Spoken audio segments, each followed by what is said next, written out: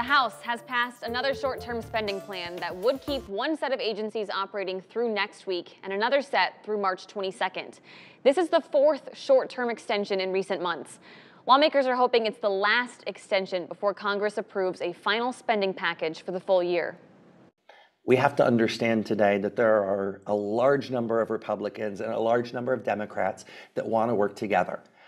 If this Speaker of the House is able to bring to the floor of the House these types of votes, they're going to pass. The people, American people, are going to win when that happens.